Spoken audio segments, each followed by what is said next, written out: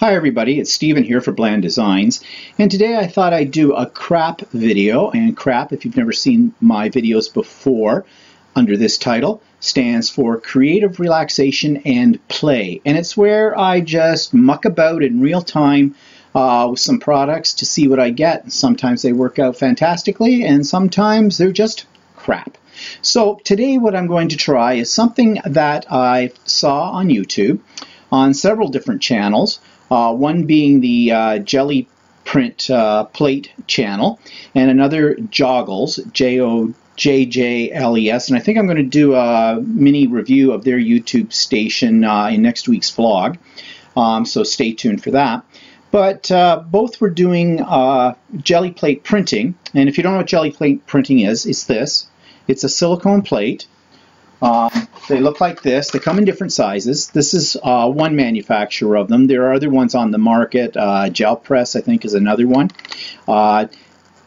This is the one that I started with, this company, and I really like them. I've never used the Gel Press, so I'm not sure, but I think you get about the same results. Anyways, it's a silicone pad, and you apply paint to it and roll it out, and you make monoprints. Monoprints means you only get one print each time, and you really can't duplicate them. They're very different. Now, usually when I do these, I use acrylic paints. However, I saw one YouTube video, the one from the Geliprint or Jelly Plate people, using watercolors. Now, watercolors and acrylic paint have different consistencies, obviously, and because it's a silicone, watercolor will bead up on it. And you would think you wouldn't get much of an effect from it. But according to their YouTube video about it, you get really neat watercolor effects. And so that's what I'm going to try to achieve here. That's in the first half of this video. My second experiment is going to be with alcohol inks. And there goes my email, of course. Should have turned that off. They used alcohol inks on top of hand sanitizer, like this kind of stuff, which is a really interesting idea. So today I'm going to play around with these two techniques, and as I said, I'm going to start first with ordinary watercolors. Now I've got my set of watercolors here, and I happen to be using Koi watercolors, which are a very good brand of watercolors, and they're also fairly expensive. This is my travel set, and I'm going to use a water brush. And I got a paper towel off here to the side to clean up the water brush between the two. And just give me a second, I want to turn off the speaker on my other computer, because if I don't turn off the speaker on this, we're going to be constantly hearing my email going off. There, I've got that set. Speaking of noises, don't be surprised if you hear my clock go off at some point too. Okay, so here we go. I've already done a little, it looks like I have to do it again. I'm going to wet my watercolors a little bit. And I don't know, I like blue. I always go to blue. That's my go-to color. And I'm just going to paint it on. This is what they did in the video. And you can see, well, I don't know if the video's showing it very well, but unlike acrylic paints, this is just beading up. Let's try a little yellow in here too. And I'm just kind of, I'll get green out of that yellow as well, but that's okay. And let's try a third color here. Let's try a little reddy orange. Now I'm not really sure how much I should be putting on here. Because it is beading up, it's kind of hard to tell, but we'll see. Now, for the paper, I'm just going to use ordinary cardstock, the kind of stuff you buy at Michael's. I don't know what that is in poundage. I think they're only about 80 pound. It's not the best cardstock in the world, but it'll serve our purposes for this. And I'm just going to do what I normally would do for Geliprint. And I've got a dry brayer here. You can use your hands. I like using a brayer. So I'm just rolling it across here. Let's see what we're going to get. Okay, that's not bad. That's not bad at all. It's definitely got a watercolor effect to it. I'm going to set that aside. And I still got some on here. I'm going to try a ghost print. I have a feeling I'm not going to get much out of it as a ghost print because I think the paper absorbed the water pretty fast. But that's okay. Yeah, just as I suspected, I didn't get much out of that.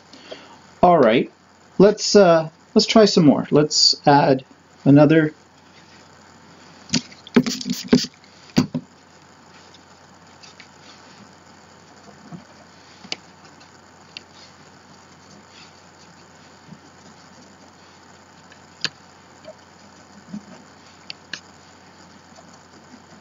And I'm just using 2 shades of yellow here. Oops, there was my cap off my water brush, but that's no big deal. Alright, so I've got that. Now I'm going to place another color on here, and I think I'm going to use, I'm going to add this kind of green here.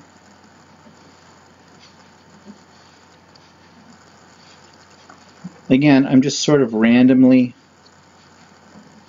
putting it all around here. Okay. Now I'm going to take that one that I just did a moment ago, and now it's watercolor. So the water on here will probably reactivate some of the color on this card, but I'm just going to lay it down, press it.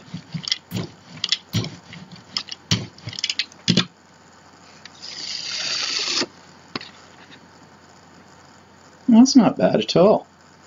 Now I'm noticing though I'm getting some browns because my colors are getting mixed here a little bit. So should be careful with that as well.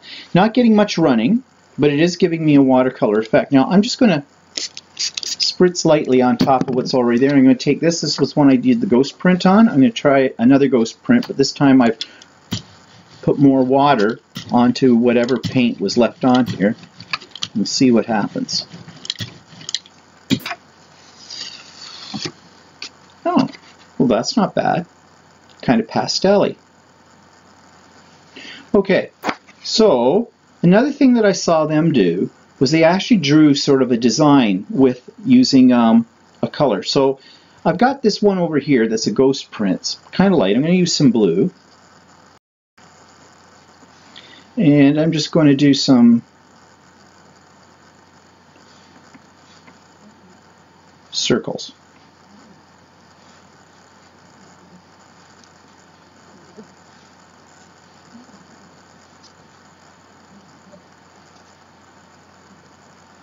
Do some off the page as well. Oops. And I think I'll just draw sort of a connecting line maybe. I'll do them in this red.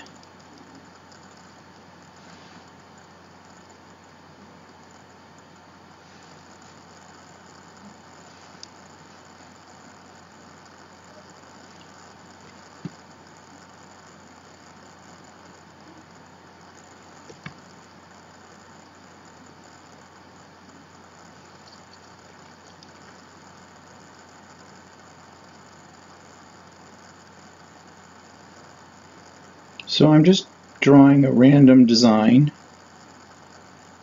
on here, and maybe I'll put a little dot of red in the center of each circle. Okay, let's take this ghost print and let's see what we get this time.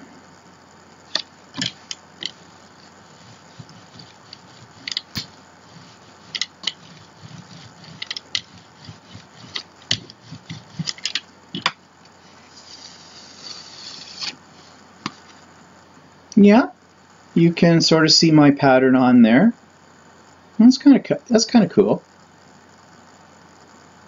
They seem to dry fairly fast too. This paper really absorbs the color. Now I'm just going to wet this. I'm just going to take my water brush and I'm just going to wipe it all the way through. Now I might be getting a little bit. I'm getting kind of, yeah, maybe not a good idea. I don't think that's a good idea, because what I'm getting is brown because I mixed the colors. But I've got lots of paper. Let's give it a try and just see what happens. But I think, well, worst case scenario here, it just cleans off my jelly plate, so that's okay. But I think I'm just going to get mud on this one. Well, no, I didn't quite get mud, but that could be a background. I could do other layers on top of that, so we'll just put that aside. Okay, I'm going to take a baby wipe, grab one, and I'm just going to wipe this down a little bit. Now you can see that I have a bit of a tinge of green on my jelly plate, but that's from, I stained it with something that I was using at one point. This won't come off on anything that I create here, but don't worry about that. If your jelly plate gets to the point where it's not really transparent anymore, it's not going to bother you. Okay, so what am I going to do? I want to try it on some deli paper. Deli paper is a lot thinner. Also, deli paper has a bit of a more of a waxy texture to it, so I'm not sure how well that'll work. I mean, the cardstock absorbs the paint, but the deli paper surface kind of like the jelly plate itself. The watercolor would probably beat up on it. I have a limited palette here of colors, but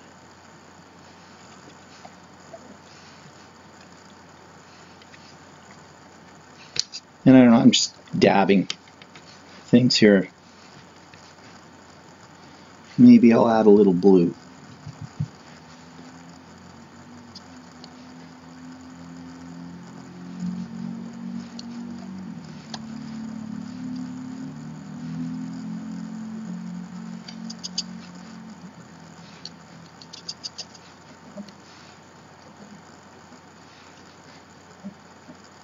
Okay, let's give that a go with the deli paper and see what we get.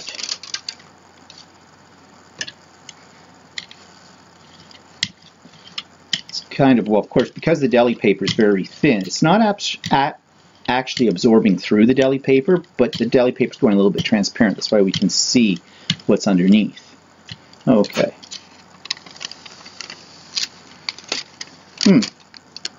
A little more subtle than what's on the paper, but still kind of nice. That would, you rip that up into pieces, that would look good in an art journal.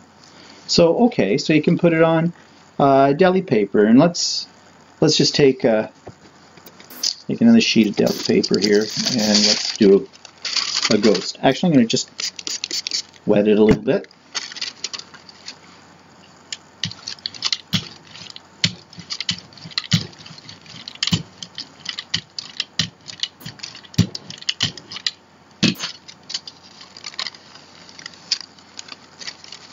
No, that didn't pick up too much at all. I've got this ghost. Okay, this is back to cardstock, but that's that one that gave me sort of that gray background. Just to clean this up, I'm just going to put it down and see what happens.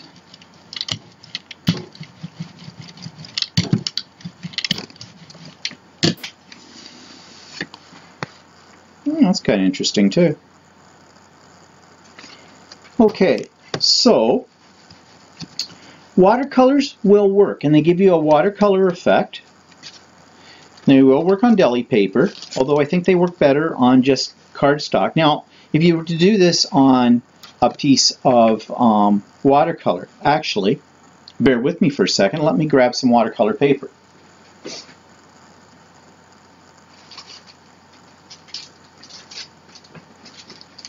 I've got some Tim Holtz Distress Watercolor cardstock. This has a rough side and has a smooth side, and I think I'll use smooth side to start with. So it's a little smaller here than my plate, but that's not a big deal.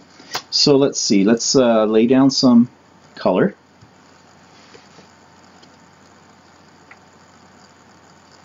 I'll just put it up in the 1/2 because the sheet's a little smaller.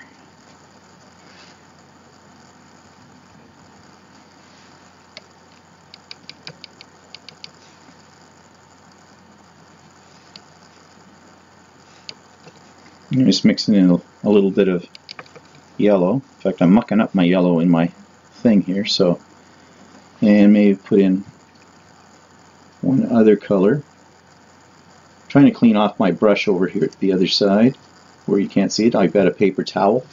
That's what I'm doing. I'm wiping this into the paper towel, squeezing a little water through until it runs clear. And we'll try a little red.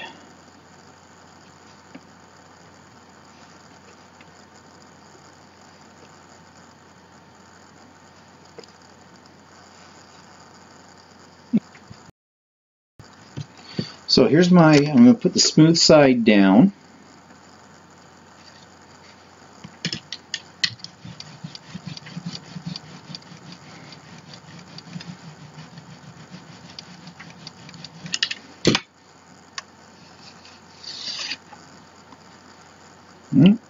Works pretty well. Actually, it's a little bit more brilliant on the watercolor paper, which, yeah, that's to be expected because it is watercolor paper. So that works pretty good.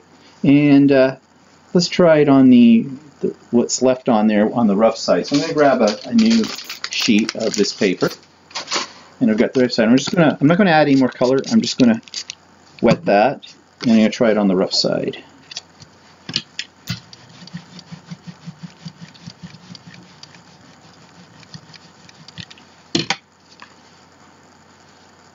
Now that got a little bit more watercolor. In fact, the colors are still moving on that. I made it fairly juicy with the spray bottle. But again, it's a nice watercolor effect. And I think that would be very usable.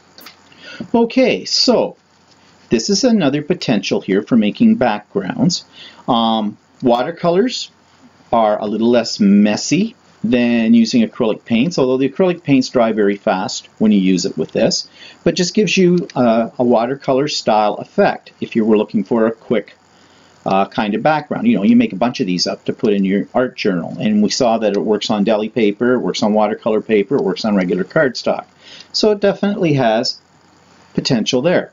So that was the first technique. The second technique I want to try involves alcohol inks and hand sanitizer. So I'm just going to get cleaned up here a little bit, and I'll be back and we'll try that process.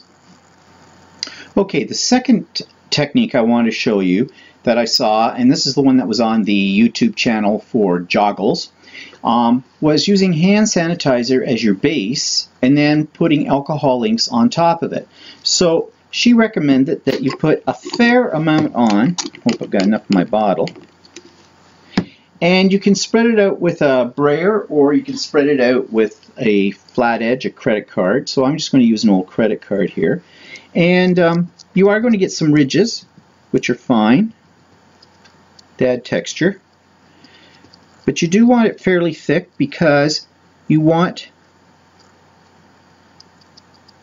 the alcohol inks to sort of bloom out, like they would if you put it on a piece of Yupo or on photoglossy paper.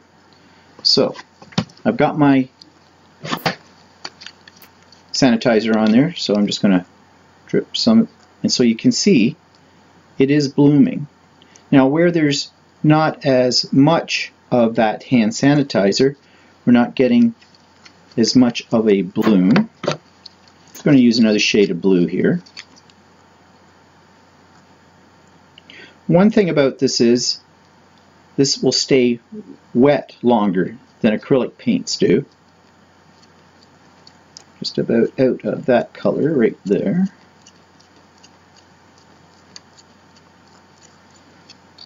Or put that aside because I think I'm going to have to order some more of that. And let's try one other shade of blue.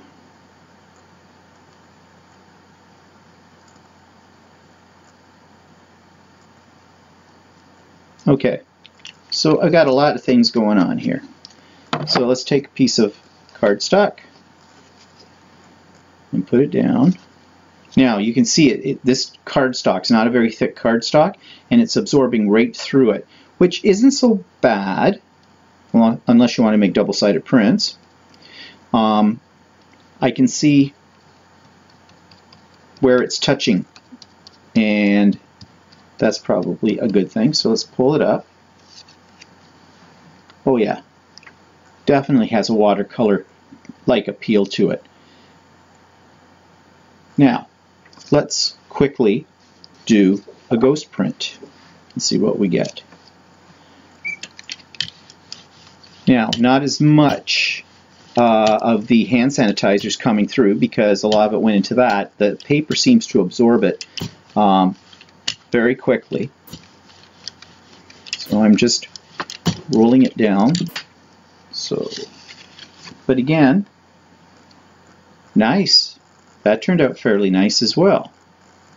Okay, so what will happen if I try to do some reactivation of this with a little bit of alcohol? I have 99% rubbing alcohol in this little spray bottle, and I'm not going to put any more color on here. I'm just going to spritz on top of that and see what kind of print we get this time. Now, of course, you can see the alcohol soaking through the paper.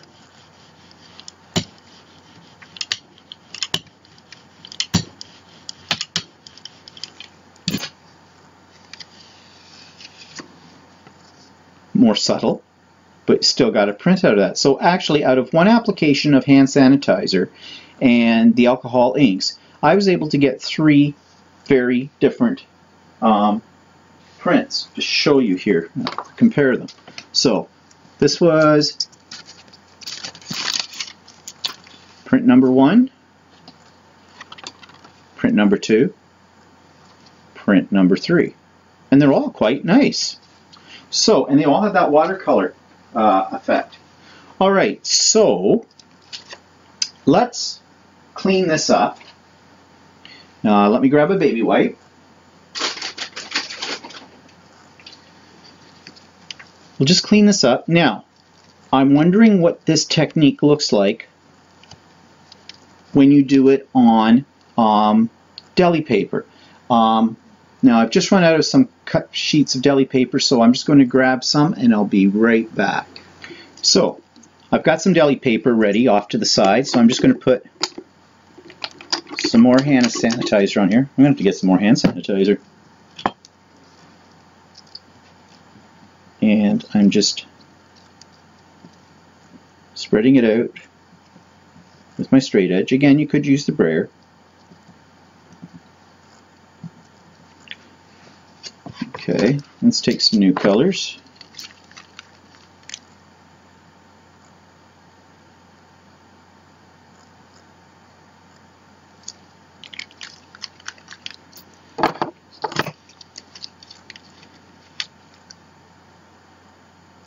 And I'm just using colors from the same family because I want to avoid making mud.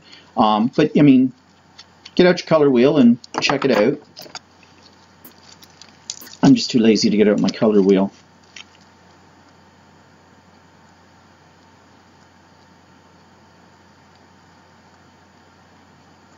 Okay, lots of ink on there at the moment.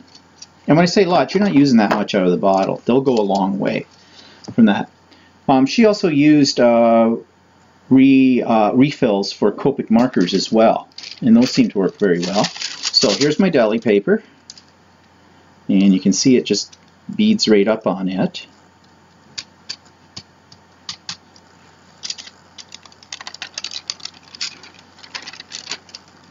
Wow, that's a brilliant mess. That's really juicy. Let's try a ghost print. Might not be as juicy. Still, looks pretty good though.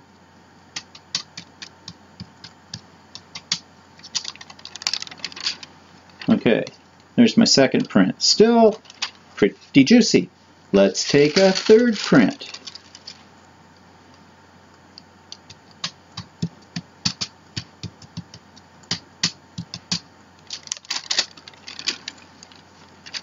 Getting a little lighter, and I'm running out of space, but I still got stuff on there. So bear with me for a minute. I'm having a little technical problem over on the other table. Okay, let's take another sheet. This is my last sheet of deli paper that I cut, so let's see what we get from this.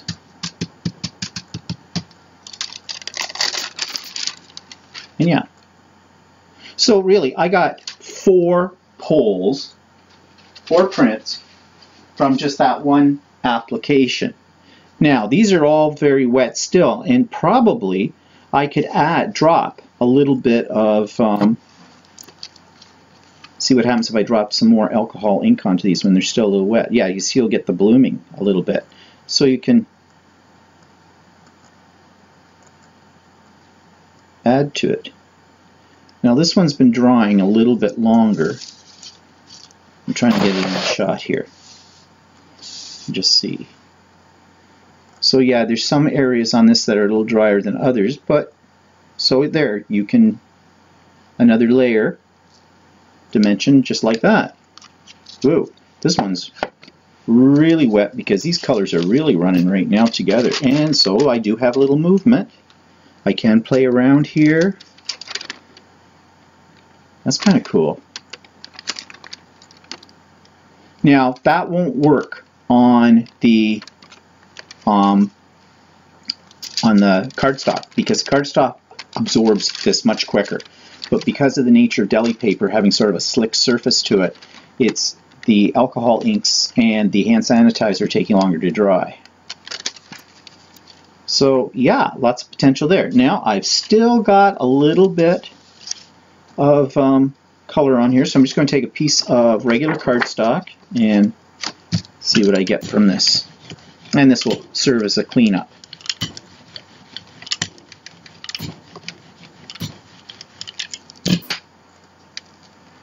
Oops.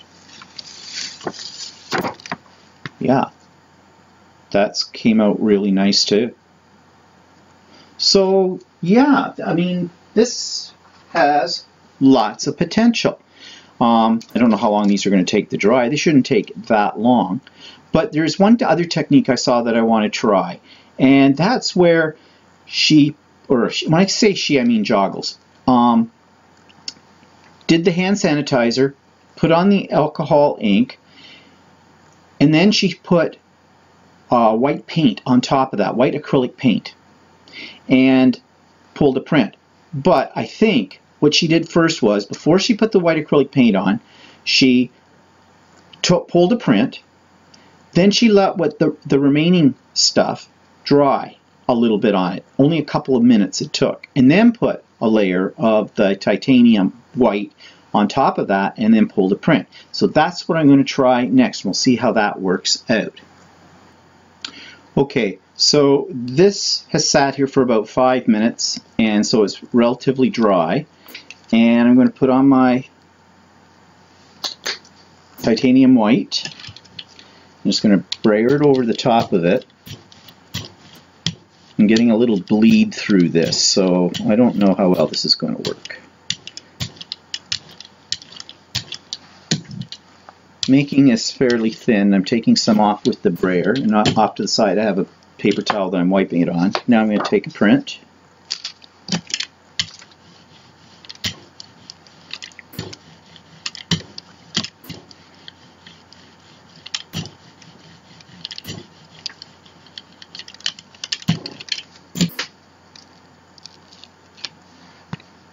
Interesting effect. Very interesting effect. I'm going to do a ghost, just see what I get.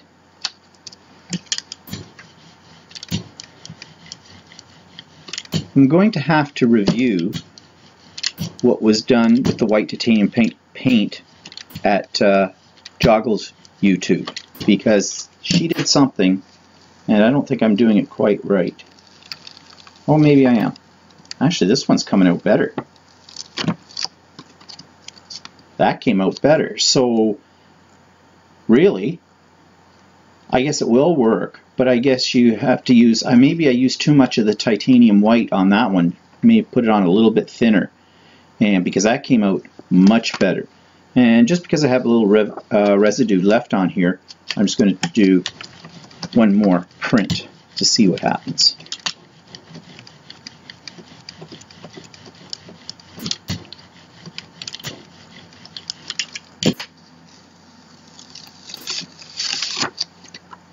Yeah, not as much. But okay. The second print I like better than the first print. So I guess the secret there is to put a very, very thin layer of the paint, of the acrylic paint down. And I may have let it dry a little too long. It's still wet here. I'm getting it on my hands. Maybe only let it dry for, you know, a couple of minutes. I went for about 5 minutes there. Okay, so I hope you enjoyed this crap video, and we did our little experiments with watercolors and with acrylic, or not acrylic, but with alcohol inks, and we used the hand sanitizer as the base with the alcohol inks, and you get some very interesting effects. So go ahead, play, have fun. What's the worst thing that can happen? You create crap. Who cares? See you next time. Bye-bye. Just one little postscript here about this method.